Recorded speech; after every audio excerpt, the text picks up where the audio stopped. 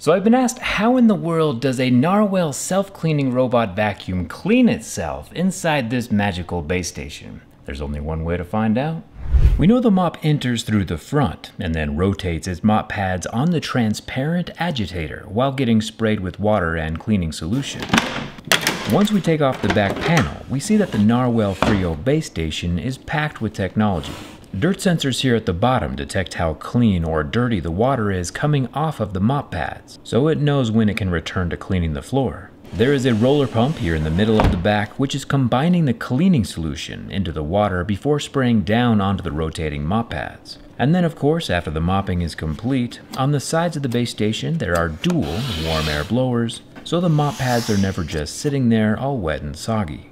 The pads get cleaned and dried with one blower on either side. Civilization has peaked. If only our ancestors could see us now.